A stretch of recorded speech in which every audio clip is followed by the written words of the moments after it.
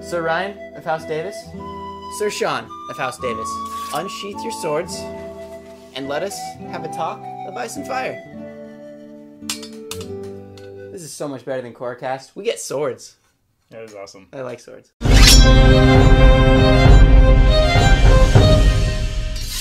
Hey everyone, welcome to our new show, A Talk of Ice and Fire. We're going to talk about Game of Thrones for Season 5. We're pretty excited. Couple things. One, we're obviously huge fans, and we've all read the books, actually. But we're not going to talk about the books. But if we ever do mention any spoilery things or anything along those lines, we'll be sure to flash on screen and give you fair warning. So don't be worried, but we're going to focus on the show. It's the show. We're all about all about that show. All about that show. About that show. No about that show. Reading. That's a good message to the kids. Yeah. See you later. Yeah. What episode are we talking about? Well, we're going to talk about the first episode of Season 5 titled Wars to Come. Is it The Wars to Come or is it Wars to Come? I think it's The Wars to Come. I didn't watch it. I don't know. Oh boy. Okay. Well, first of all, what do we have here in our first episode of Season 5? We basically is the state of affairs. What's going on with every character involved? We missed, I think, Arya, Bran.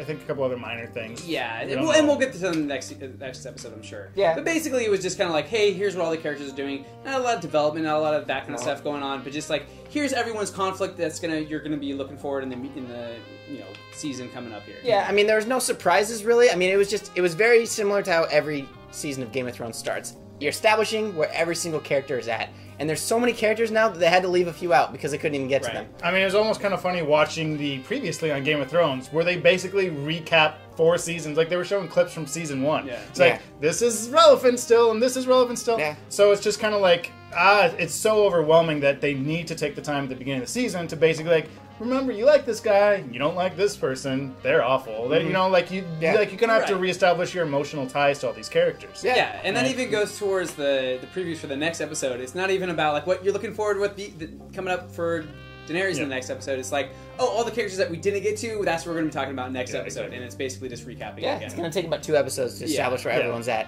So I guess let's start where the episode starts, and it's it's the first flashback we have ever seen in Game of Thrones. So we see Cersei as a little girl, and she runs into a fortune teller who tells her everything that we already know about her. I don't know why that was necessary, but I guess we know.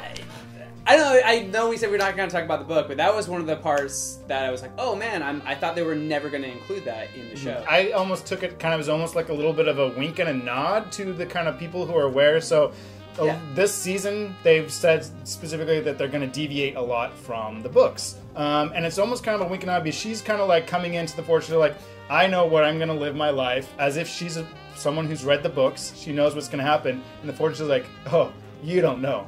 It's kind of like, look, people who read the books, you probably think you know, but you don't know nothing. And I thought it was kind of a wink and nod to that. But even to the greater kind of scheme is that, this whole episode was about preparing for what's to come while not making up for, but living the repercussions of what you've done. Mm-hmm. And that kind of set the tone for that for the whole episode, I thought. Yeah, for sure. Let's go. Tyrion's next, right? Tyrion, I mean, what did you think about him? Tyrion just spent the last several months in a box, pooping out of that box. I'm glad there's... Game of Thrones always needs to have at least one poop joke, and they had a great one. Yeah, that was a really good poop joke. It was like... It's like a 2-tiered poop joke. Yeah, really, it progressed. It progressed. Well, it not only involved Tyrion, it involved Varys. Yeah, it did, right, that they really are kicking up their game. It's just, I mean, you have he has the most intelligent conversations about, like, power and seizing power in the Iron Throne, and he also scoops up poop and throws it over the deck of a ship. And that's... Did it. Well, it's funny that you say that he has the most interesting conversations about power, because up until this point, Varys has been... Varys and some of the other characters, Littlefinger and stuff, but both of those characters now, it's not so much that their mystery has gone, because there's still a certain, like, but we know where they lie now, right? Remember back in Season 1 and Season 2, and every little conversation they had in front of the Iron Throne, it's like, oh my god, what are they? They're all playing and pulling puppet strings, and now it's like, oh, this is what I've wanted all along, and here's my plan, and this is what I'm about. And so it's kind of interesting that they're basically like, yeah, okay, we're moving on past that now. We're no longer trying to, like, kind of... Right, it's, even if you don't trust them, you can trust that you mistrust them. Yeah. Because you know what their motives are. You know where they're going. Before, it was like, you're right. Everything that they would say was steeped in double meanings. And what does that, what's going on here? So, but now that we know what that is, we're just kind of like, okay, now we're along for the ride. Yeah, exactly. And the other thing, too, is that because it's constantly introducing new characters, we could at least kind of rely on the characters we know to an extent, right? We're no longer having to constantly be emotional, like, what is he talking about? I'm trying to figure out this new person while I still don't even know who Varys is or what he cares about. But on that note, there was a little bit of mystery on Littlefinger. What did you guys think he meant when he's like, we'll take you where the sun doesn't shine, where Cersei can't Well, it's just where Cersei can't find you. I mean, I guess that could mean across the Narrow Sea, into Essos. I mean, that's what I thought. I was thinking it was more up north. It could maybe even be beyond the wall, which would be... I don't know why Littlefinger would go there. I just don't see what, I'm gonna the thing is, Littlefinger seems like a guy who likes to get himself into, the inner circle and then just let chaos just destroy it. So I think he could be going to Winterfell. It seems like the most ridiculous place for him to go to, the most dangerous place. I just don't based on his line, we're going to go where Cersei can't touch you, and when the Boltons control Winterfell, and the Boltons are aligned with the Lannisters, it just doesn't seem like, oh wait, by not touch you, I mean she will be able to do whatever she wants to. I don't know. I mean, obviously... you're right. Essos makes the most sense. And if we'll please point out on the map... Aha! Our vision... Don't hurt me with a sword. What the heck are you doing? I'm just trying to sheathe the Oh, man, that was great when that guy was resting on the shoulders of that lady, and then his throat just gets cut. Wasn't that wonderful? That was actually, this episode, probably the least amount of gore and nudity of any episode of Game of Thrones. I don't know. There was a lot of butts, dude. A lot of guy butts. That's still nudity. Well, I see my own butt every day. I don't know what. I think it was at least. How do you look at your butt every day? And why? I think 4 butts. You don't even know, man. It's a good butt, right? I'm pointing to that chair. Yeah, There's no one in pointing it. at Chewie, right? Yeah. Well. Yeah. Let's try to get somewhere back on track. No. What do you guys think about Varys' plan to get Tyrion paired up with Dany? Well, I think that kind of goes to basically straight to the point, right? They're basically this is what we're playing the pieces, where all the pieces are set on our board, and this is what the adventure's going to be for Tyrion. Now you know what to look forward to this season. Yeah. And he's going to be drunk, and he's going to be traveling over Essos, a crazy land. It's just kind of setting our expectations. Right. Yeah. You're right. Laying the roadmap for what Tyrion's adventure is going to be this season. Yeah. I would say that's a lot of sailing. Well, this episode felt like it was setting up characters for their endgame. A lot of them. The only group of characters that seems to be left out right now is the White Walkers. I don't know where they're factoring into this war, but Stannis has his army. He's trying to get more people to go down south. And, you got... Well, I mean, I know what you're saying, but... what character are they going to focus on the White Walkers? Remember this one dead guy? Well, okay, yeah, you're right. It's just... But they talk about him, and they mentioned that's why the wildlings are coming south, is because they're trying to get out of there out of there for winter. They know it's because winter's coming, as we all well know. Brienne and Sansa they were so close. They were this close. Yeah. And it was just God dang it. Why did you do that in the first episode? It was just when Bran was super close with Jon Snow that one time. It's just one of those little tricks the show does. Oh no! Yeah. Which, I don't know. I mean, the thing, exactly. If they had not crossed or been so close, there would have been no difference. It's just, they're just basically, they're complete control and manipulation of our emotional, state, right? Yeah. And it serves no greater purpose other than basically just, screwing with us. Right. Which is fine, whatever. And just a story transition, they're there, now we're focused on this. It kind of works as a transition, but... Yeah. Well, I mean, the thing that sucks about the most for me is that Podrick was trying to convince Brienne, let's go find Sansa now. And that is, we obviously know that's the closest they're going to get to each other this whole season. Yeah, you're right, though. I mean, they wouldn't get together if they had shown them like that at the beginning. I think it's also kind of, they're kind of the idea, the theme of preparing for the future, and they have 2 kind of sparring matches, and we see the hilarity of is his name Robin Aaron? Robin Aaron. Yeah.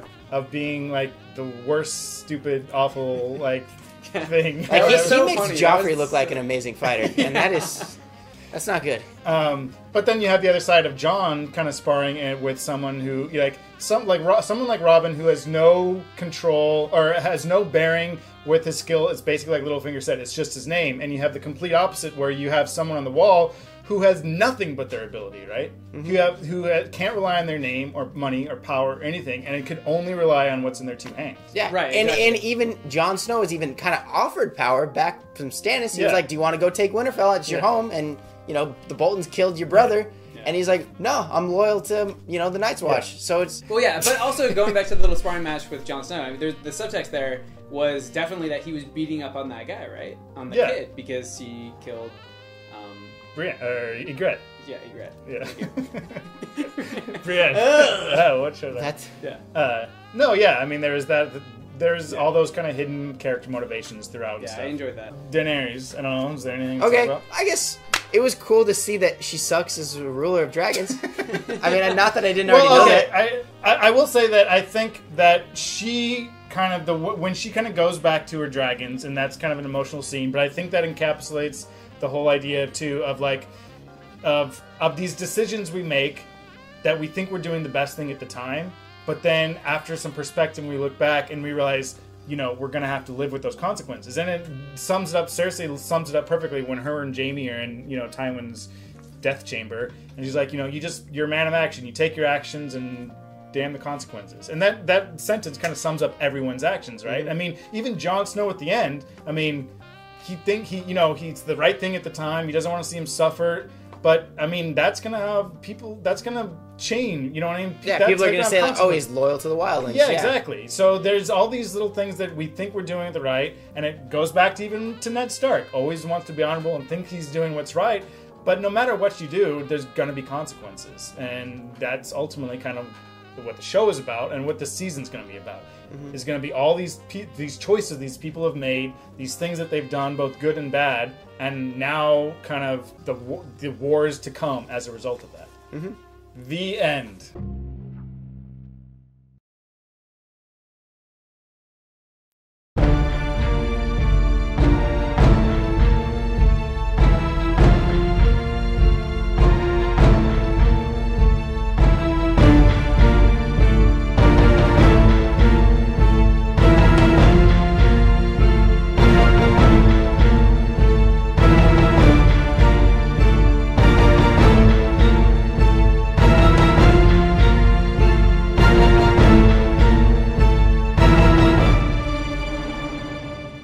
This episode's viewer response question is, of all the butts seen in this episode, which was your favorite? Leave your answer in the comments below and tell us why. That's actually a pretty good question, I gotta say. What? Really I liked it. There was at least there was 4 or 5 butts. The thing is, okay, I think this is the first or second time we've seen Dario's butt? At least 3. No. I think there was 4. No, actually, maybe there was only 3. I think there's 3. There was the lady in the brothel. The lady brothel. There are 2 4 dudes. then. 2 dude butts. There's 3 dude butts. Yeah, 3 dude butts. Boots. Because Dario's There's 4 butt. butts. Yeah, Who was- so it's 4 butts. That's what I thought. Oh yeah, we see the Unsullied So guy's 3 butt. dude butts, and then there's Yeah. Unsullied. We never see the Unsullied's butt. We No. never see his Knight butt. of Flowers and his boyfriend. Yeah. Oh, I forgot. You see Loris's butt once, you see it 1,000 times. I mean, really.